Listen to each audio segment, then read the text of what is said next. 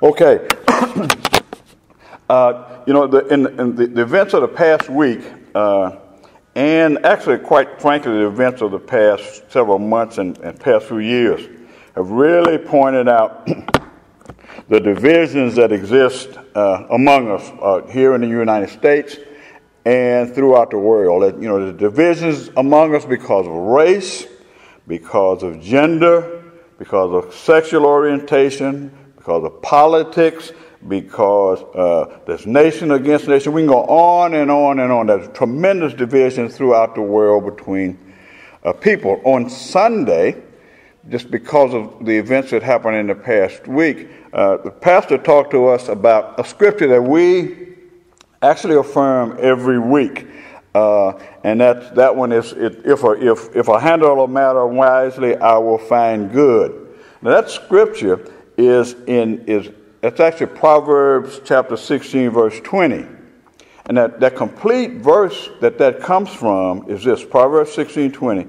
That full scripture is this: he that handle a matter wisely will find good, and whoso trusteth in the Lord, happy is he. That's from the King James Version. If you read that from the New Living Translation, it's those who listen to instruction will prosper. Those who trust the Lord will be joyful. The Holman Christian Standard Bible, which is one that I really like, says that at Proverbs 16:20 says, the one who understands a matter finds success, and the one who trusts in the Lord will be happy. Now, all of these versions say it a little differently, but they're all saying the same thing. They're using different words, but what they say essentially is that trust in the Lord and His Word, and you'll find good no matter what the circumstances.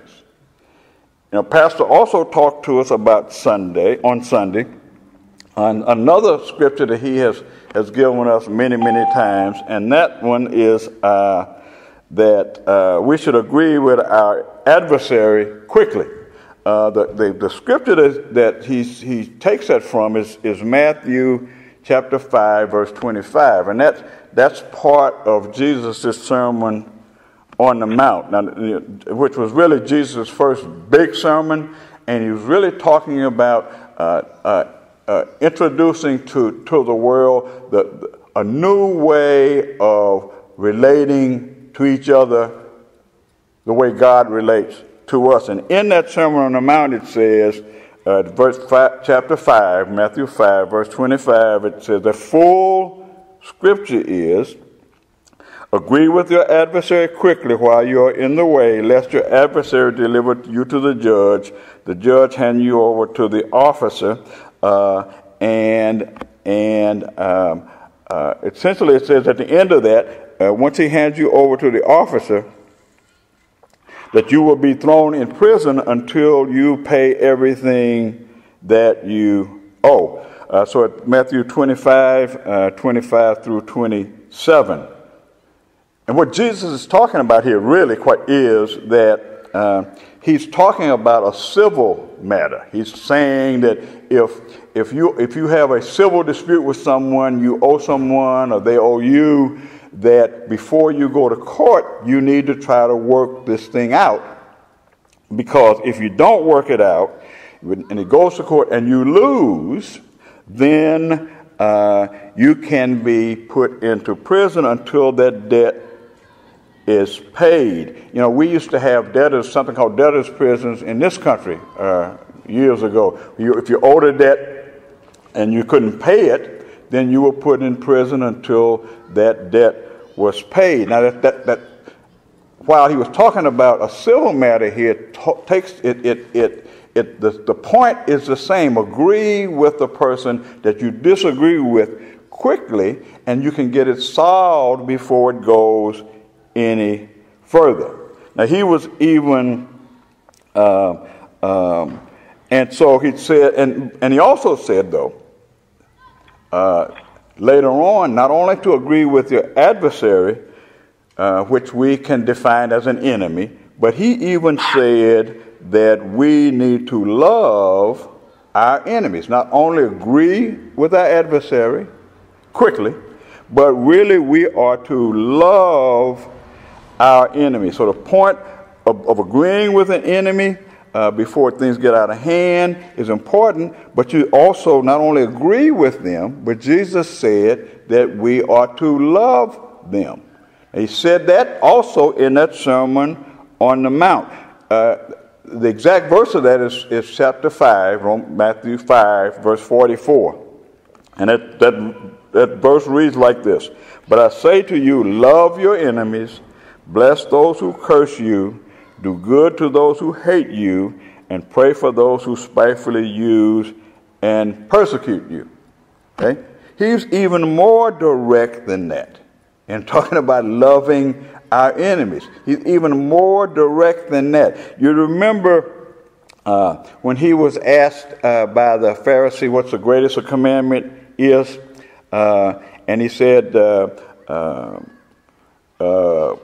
love God with all our heart, the soul, and our mind. That was the first and a great commandment. That's Matthew 22, verse 37.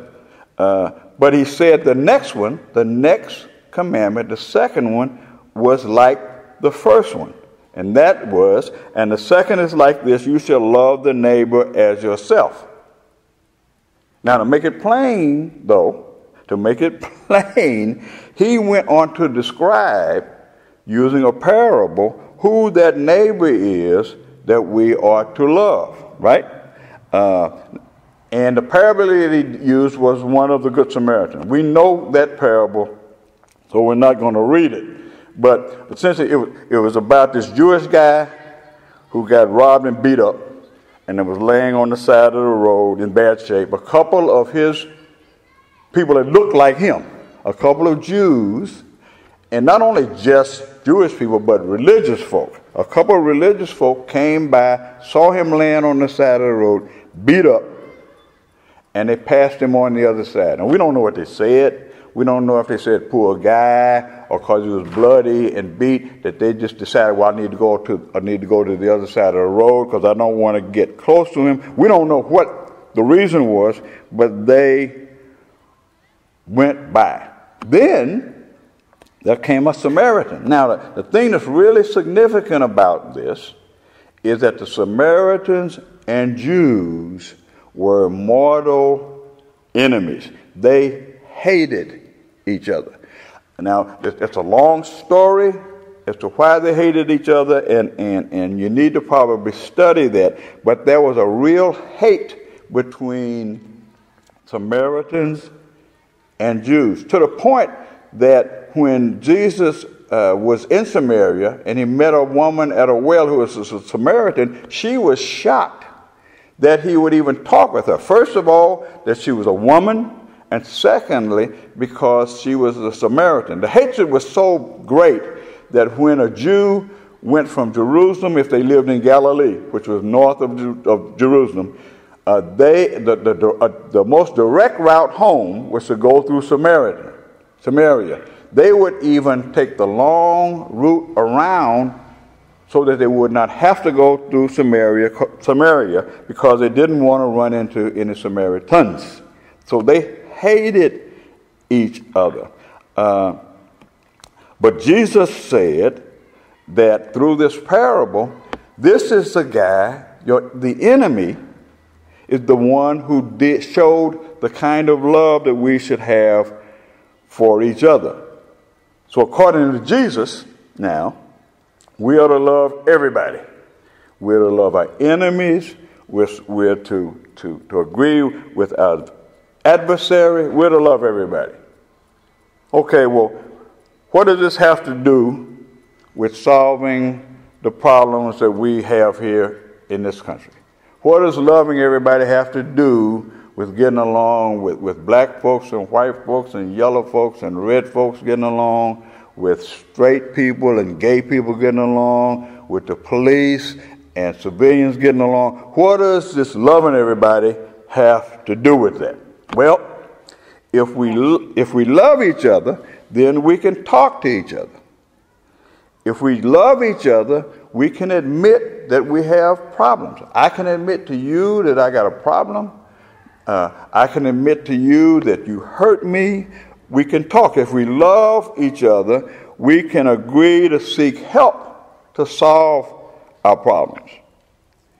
But if we're going to sustain the kind of love that allows us to do that, we got to have the kind of love that God has for mankind. We have to love like God loves us. 1 John chapter 4, verses 7 and 8, and we know this scripture, but I'm going to read it. 1 John 4, 7 and 8. Beloved, let us love one another, for love is of God, and everyone who loves is born of God and knows God. He who does not love does not know God, for God is love. Now that scripture says not only is love an attribute of God, but love is what God is. So God is love. Love is what God is. And that's the scripture that says that we should be love. We should be, if we love God and we know that He is love, then we should be love. There's been a lot of talk this last week in particular about love. You know, everybody says love, we should love everybody. We're all God's children and we should love each other. It's funny that we don't talk about loving everybody until something happens. Then everybody gets concerned about why don't we love, why don't we love, why don't we love. The emphasis the past few months, or this past week, for example, has been the love of white folk for black folk. White folks and black folk, you need to love each other. You need to, gay folk and straight folk, you need to love each other. Men and women, you need to love each other, not be divided because of our agenda. We need to love our law enforcement officials. They need to love us. There have been speeches about love. There's been newspaper articles about love. There's been blogs written about love. It's love, love, love, love, love. And that's a great thing. And if it happens, and we really start to love each other, there will be tremendous change, not only here in America, but throughout the world. But it's going to take more than just talking about it. It's going to take the kind of love that Jesus taught about when He walked the earth. That's the kind of love it's going to take. It's going to take the kind of love that God has for mankind to make the changes that's going to end these divisions. It's going to close these divisions. Yes, love is all we need, but that means that many of us are going to have to open ourselves up to what it really means to love like God's love. You know, God's love is unconditional. Yeah, you can say God's love of salvation is conditioned on our accepting Jesus as our Lord and Savior. That's true. But the love that God has for us that allows that to happen is unconditional.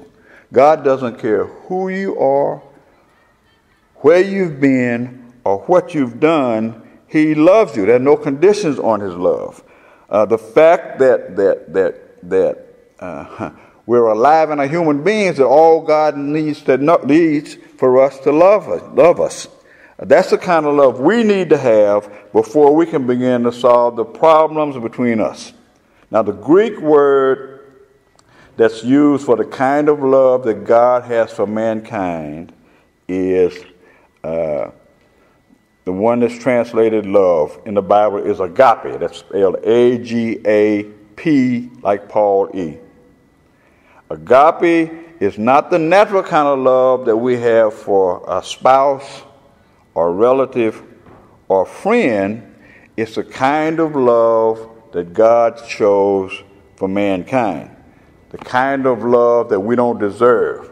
The kind of love that we don't earn. That's the kind of love. That's what agape is. That's the kind of love that caused God to give His Son for our salvation and to give us eternal life when we, here's the key, the kind of love that He had for us when we were His enemies. God loves us conditionally when we were His enemies. If you go to Romans chapter 5, And we're going to start at verse 8. Romans 5, verse 8. But God demonstrates his own love toward us in that while we were still sinners, Christ died for us. Much more then, having now been justified by his blood, we shall be saved from wrath through him. Verse 10 says, for if when we were enemies, we were reconciled to God through the death of his Son, much more having been reconciled, we shall be saved by his life. Agape is a kind of love that Jesus showed when he offered himself as a sacrifice for the sins of mankind. The scripture that we just read says that it was through the death of God's Son that we can be reconciled. So Jesus loved us so much that he gave his life for us while we were enemies of his Father and him. That's real love and the kind of love that we should have for each other, and by extension for our enemies. The kind of love that Jesus says we need to have for our enemies is the same kind of love that God has for us. As a matter of fact, Jesus commands us, his disciples, right, to love.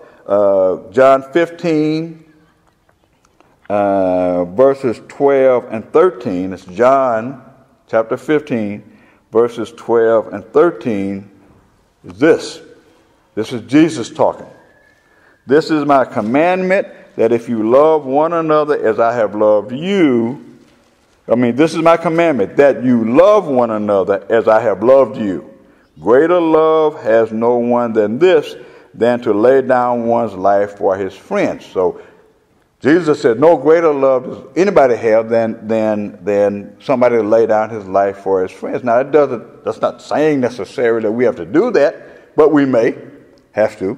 But it's that kind of love that Jesus is talking about, and the kind of love that if we have for one another and for our enemies, we can start the ball rolling.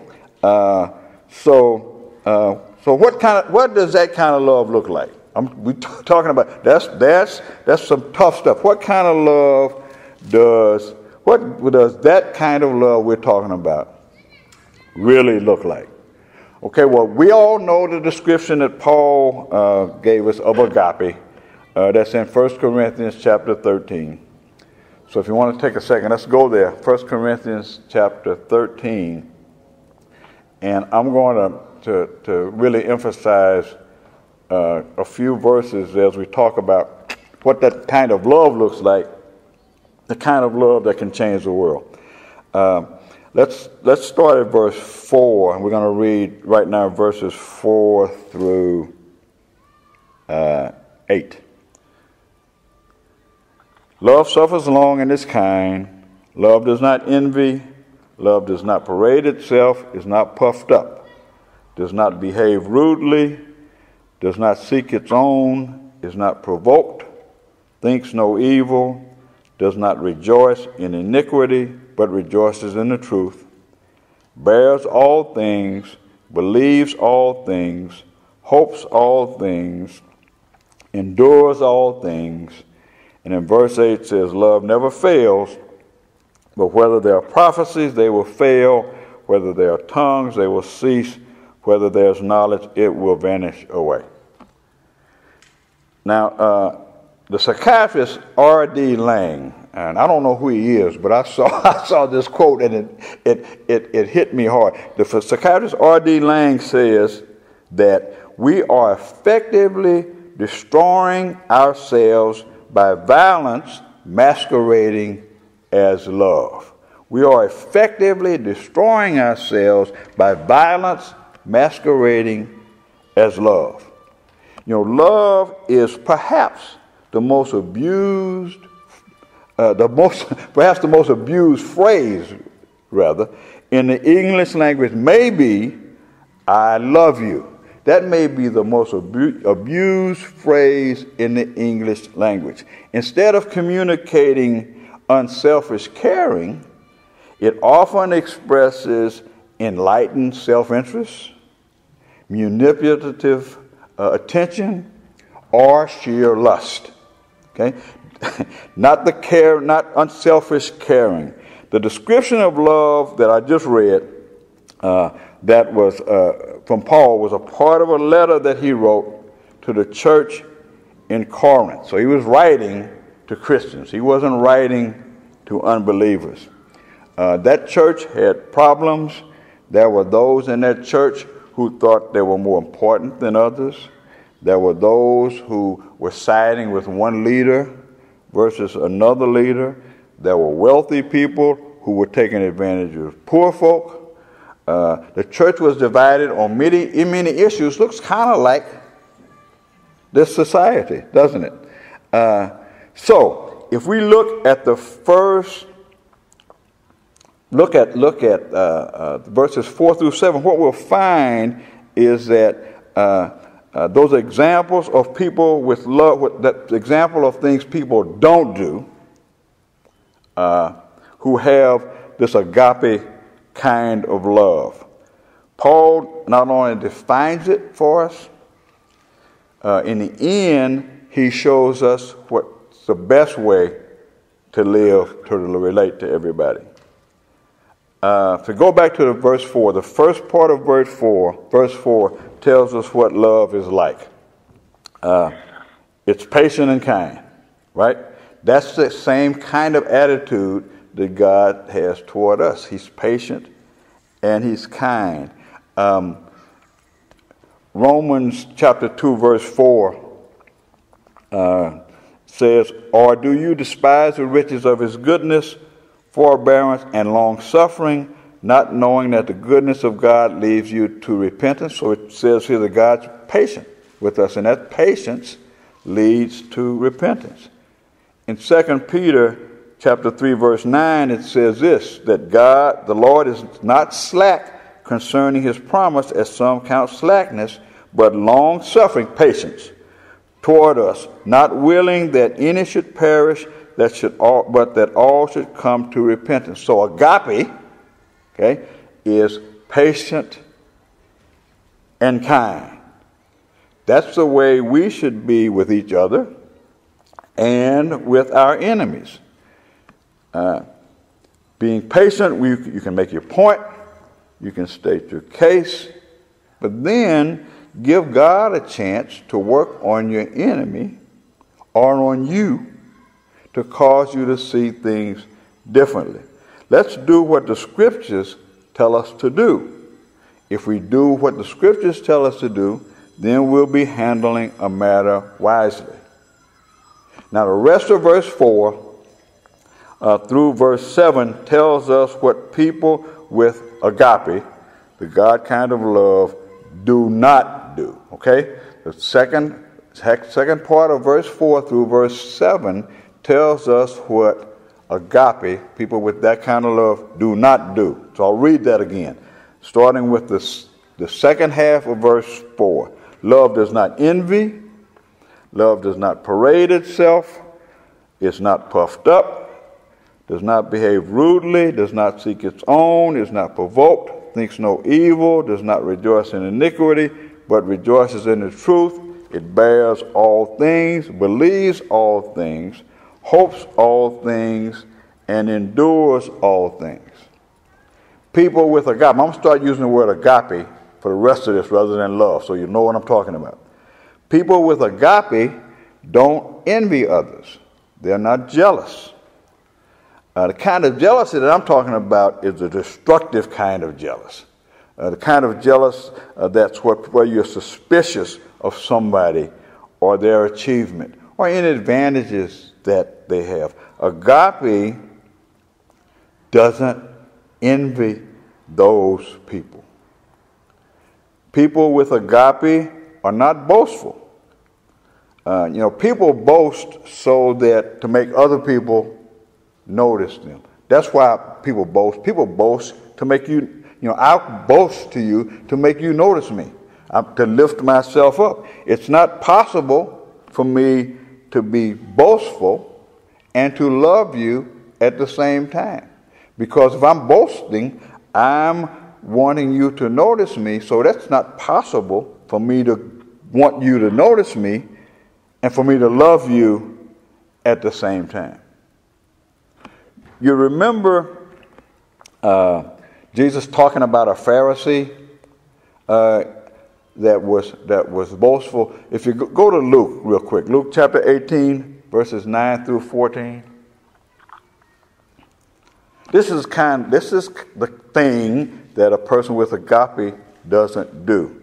Luke 18, verses 9 through 14. Okay, and I'm going to read. Also he spoke this parable to some who trusted in themselves that they were righteous and despised others. That's being boastful. 2 men went up to the temple to pray, one a Pharisee and the other a tax collector. The Pharisee stood and prayed thus with himself, God, I thank you that I am not like other men, extortioners, unjust, adulterers, or even as this tax collector. I fast twice a week. I give tithes of all I possess. And the tax collector, standing afar off, would not so much as raise his eyes to heaven, but beat his breast, saying, God, be merciful to me, a sinner. I tell you, this man went to his house justified rather than the other. For everyone who exalts himself boasts, it will be humbled. God will humble them. And he who humbles himself will be exhausted. So a person with agape is not boastful. Remember, that person isn't envious, and that person is not boastful. People with agape are not puffed up or proud. A proud person thinks too much about their own importance. You know, a person with agape is humble, not elevating your own importance. All right? Being humble is not elevating your own importance. It doesn't mean you're weak. You're just not elevating your importance. Romans, there's a couple of scriptures I want to show you there. Romans chapter 12, verse 3. Says, for I say, through the grace given to me, to everyone who is among you, not to think of himself more highly than he ought to think, but to think soberly, as God has dealt to each one a measure of faith. The point here is that you were saved through God's grace, not because of your importance or anything you did, or because of who you are. It was by God's grace. So don't think of yourself more highly than you ought to, because you didn't earn anything that God did for you. Okay? Why puff yourself up? So a person with agape is not proud or puffed up. Galatians chapter 6, verse 4 says this, but let everyone examine his own work, and then he will have rejoicing in himself and not in another. Again, don't consider yourself more important than you are. Don't over-evaluate yourself. You know, put your own work to the test, okay? And if you find it's good, if there's anything there to give satisfaction, then you can rejoice in that. But the rejoicing is in contentment, not pride or superiority over someone else. Rejoice because you accomplished something, but not prideful or superior over somebody else. Proverbs chapter 3, verse 34 says, surely he scorns the scornful, but gives grace to the humble. As the scripture says that pride comes before a fall. So remember, people with agape are not puffed up and they're not proud. So what I'm talking about, what I'm going to talk about is the kind of love that's going to make a difference. People with agape don't behave rudely or badly or inappropriately. And that means more than just being polite. What that means is to think about others above yourself. Think about others above yourself. They are more important to you than you are to you. That's agape. And someone without that would seek themselves first. People with agape don't seek their own first. They don't look out for their own interests before considering others. All right? People with agape, the God kind of love, don't do that. 1 Corinthians chapter 10, verse 24 says, "Let no one seek his own, but each one the other's well-being." That's agape. People with agape are not easily provoked. They don't become angry easily. Paul started in verse 4. It says, "Love is patient and kind." All right. Not becoming angry shows patience. One kind of patience is the ability to stay calm when other people are angry. Agape doesn't answer insults with anger. It's okay to become angry at times, but love is patient even in anger. Paul suggests to be angry and do not sin. He suggests we don't let the sun go down on our anger. Ephesians 4, 26 and 27, if you want to know what those verses are. Paul says, "Be angry and do not sin. Do not let the sun go down on your wrath, nor give place to the devil." So there is such a thing as righteous anger, right? Although, now let's be careful, righteous anger can be abused. That term can be abused. That's like saying when we say to somebody, we see something that they're doing or that irritates us, and we say, "I'm telling you this in love," right? That's exhibiting righteous anger, but we're abusing that because we're not doing it in love either. So let's be careful about using the term righteous anger. There is such a thing, but let's be careful about it. Paul is saying that if you are angry, be sure it's the kind of anger that's not sinful. And it's a kind of, and exhibit some patience in that anger. People with agape don't take pleasure in evil things. They don't rejoice in iniquity. What's sad today is that, especially on the news, or when we hear some gossip, people like to hear about the failures of other people. People with agape don't delight in that kind of thing. Newspapers and television often encourage an interest in other people's sins, and we rejoice in that. A loving person, a loving Christian, doesn't try to find fault in other people. What we look for is the good in other people. That's what agape is. People with agape don't keep a record of what people have done to them or how people have hurt them. Just think about it. God in Christ doesn't keep a record of our sins once we're saved. So if we have agape, we shouldn't remember or keep in our remembrance an action or an insult against us. Some people say, "I'll forgive you, but I'll never forget." Well, that statement means, when you say it like that, with that kind of attitude, it means you haven't really forgotten. Now, that really doesn't mean you never forget, because you can never really forget. But what it means is you will not act on, you would what happened will not affect your relationship with them. Doesn't mean you got to relate to them, but you won't do anything that as a result of what they did to you.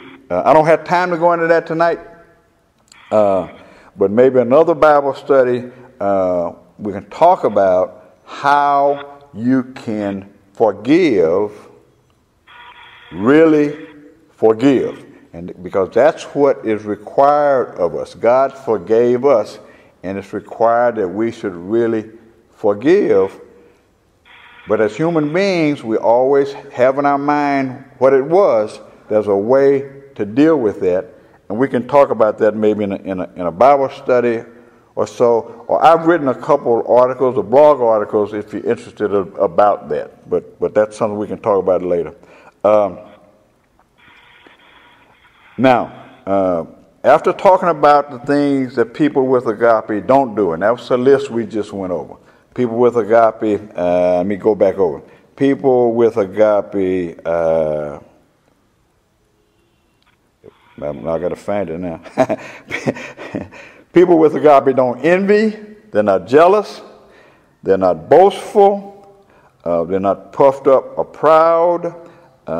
People with agape don't behave rudely or act inappropriately. People with agape don't seek their own first. People with agape don't become easily angry or let the anger dictate the way they act. People with agape don't take pleasure in iniquity, seeing someone else's iniquity so we can point at it. People with agape don't keep record. People with agape forgive. But Paul ends that litany of what people with a God kind of love don't do. And by saying what it doesn't do, then the inference is you know what it does do, right? Okay? After saying that, all of this about love and describing what it is, he said, it never changes. It's permanent. That kind of love is permanent. If we start at verse 8 of chapter 13, 1 Corinthians chapter 13. If we start at verse 8. What chapter was that? 13. 1 Corinthians chapter 13, verse 8. We just went over the first 7 verses, or 4 through 7. Verse 8 it says, love never fails, but whether there are prophecies, they will fail. Whether there are tongues, they will cease. Whether there is knowledge, it will vanish away. For we know in part, and we prophesy in part. But when that which is perfect has come, then that which is in part will be done away. When I was a child, I spoke as a child, I understood as a child, I thought as a child. But when I became a man, I put away childish things. For now we see in a mirror dimly, but then face to face. Now I know in part, then I shall know just as I am known. And now abide faith, hope, love, these 3, but the greatest of these is love. Now there are 3 things that Paul talks about being very important in a believer's life. And people in general. The 3 things are important. That they are faith, their hope, and their love. Faith that God will forgive us because of Jesus' sacrifice, and then hope for the future because of Jesus' sacrifice. Because when Jesus returns, there'll be no more reason for faith, okay? And there's no more reason for hope. Because the faith that we have for salvation and the hope that we have because of Jesus' resurrection, those things are accomplished when he comes back, right?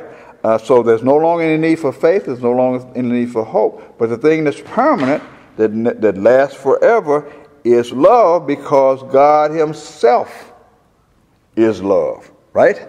And he will be with us for eternity, the eternity that lasts. So love is permanent because God is permanent and God is love. Okay, we talked about a lot of stuff tonight. That's great. All this agape stuff sounds wonderful. And if everybody had that kind of love, we would not have any problems in this world. However, we do. Okay? Because of the presence of sin, prevents us all from having the God kind of love. First of all, sin is really rebellion. It's really rebellion against the authority of God as the Creator. He told Adam and Eve one thing. There's just one thing you can't do, and that's to eat of the tree of the knowledge of good and evil. And they disobeyed. They rebelled and they disobeyed, and because of that, sin now entered the creation. And since we've all inherited that nature, it has become impossible for sinful man to achieve the kind of love that God has for us, and that Jesus actually commanded that we have for each other.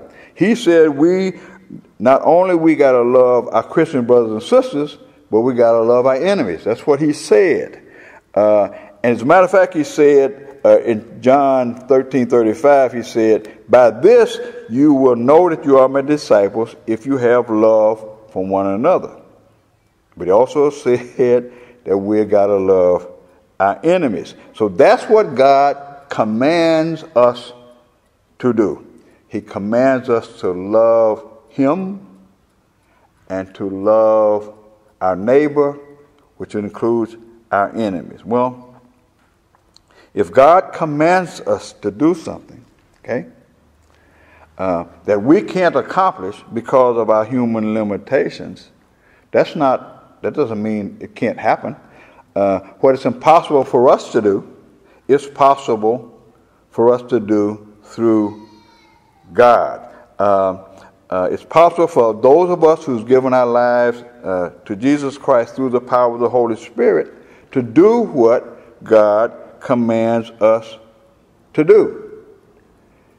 Here's what Jesus said about the impossibility of man to enter the kingdom of heaven. He told his disciples, here's how you get in, and they say, that's impossible. Well, here's what Jesus said in Matthew chapter 19, verses 23 through 26. Here's what he said. Then Jesus said to his disciples, "Assuredly, I say to you that it is hard for a rich man to enter the kingdom of God. And again, I say to you, it's easier for a camel to go through the eye of a needle than for a rich man to enter the kingdom of God." When his disciples heard it, they were greatly astonished, saying, "Who then can be saved?" But Jesus looked at them and said, "With men this is impossible, but with God all things are possible." So we've seen now that glimpses of the kind of love that God was talking about in the past few months. We always see it in the aftermath of tragedies, whether it's a natural disaster or something like's happened with the murders from terrorist activities. We've seen glimpses of people loving each other, police officers risking their lives for people that don't look like them, for people of different races. For civilians seeing officers hurt, running to help them. When there's a natural disaster, we send clothing, we send money, we show all this kind of love. We could go on and on and on. So we see that it can happen if we do what Jesus taught us to do. However, we cannot do it in ourselves. We must do it through the power of the Holy Spirit who's in us. We're commanded to love. We're commanded to love our enemies. We're commanded to love each other. What matters to God is our love for Him and our love for each other. That's what matters to God. Wealth, power, status, doesn't account for anything in the kingdom of God. When we truly love each other, when we truly love our enemies, we do our part to make the world a better place. But we must depend on the Holy Spirit. And for us who are believers, it's incumbent upon us to show the God kind of love as an example to the world. I've seen some articles written since Dallas where the church is condemned for not doing what we need to do. And I agree with some of that, in that if we truly exhibited the kind of love that God has for us, then our lives would be examples for those in the world that are doing the kinds of things that cause hurt and harm, that are doing the kinds of things that they say we need to love each other to do, but once a few weeks pass or a month pass and we've forgotten about all this stuff and we go back into the normal way we are, we no longer exhibit the kind of love that God has for us. So this time is an opportunity for us to let our lights shine. We have an opportunity now to show the kind of love that God has for us. It doesn't mean being taken advantage of. It doesn't mean not speaking our opinion. It doesn't mean pointing out when somebody else is wrong. It doesn't mean those things. What it means, though, is it to do those kinds of things in the love that God has for us. God tells us when we do stuff that disappoints him. He tells us when we do stuff wrong, but he does it with the same kind of love that we're able to exhibit if we allow the Holy Spirit to operate through us.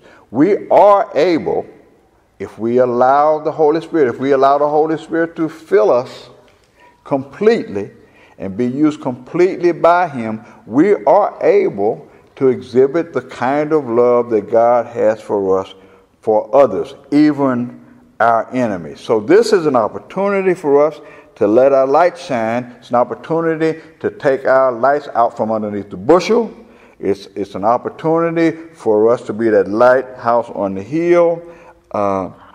If we do that, the church will be able to address and be leaders in addressing the issues and the divisions between us.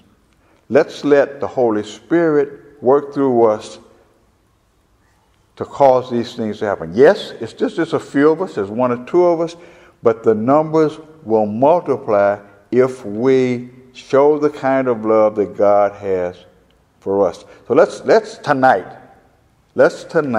say we're going to start doing that. I'm going to start doing it. I don't do it all the time. I'm going to start doing it because now is an opportunity, rather than this being punishment because the nation, because we took prayer out of the schools, and that's a problem.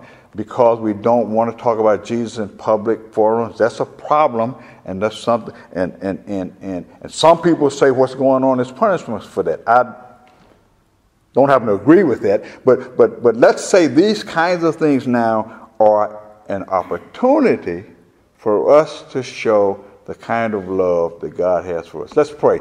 Heavenly Father, thank you for this time tonight. Thank you for those that were here tonight in the sanctuary and on the prayer line. Thank you, Lord God, that we're able to see from your word that love is really the answer to all things. Love is really the answer to the problems that we see in this world, the problems that we have between each other, the problems that sin has. The problems of sin. I say that, Father, because it's your love for us that caused you to send your Son Jesus to die for us. Love is really all we need if we open ourselves up and allow the love that you have for us to flow through us in the power of the Holy Spirit to others. We thank you, Father, for this time. We covenant tonight with you that we are going to let agape flow from us to the world. We thank you, Father. In Jesus' name we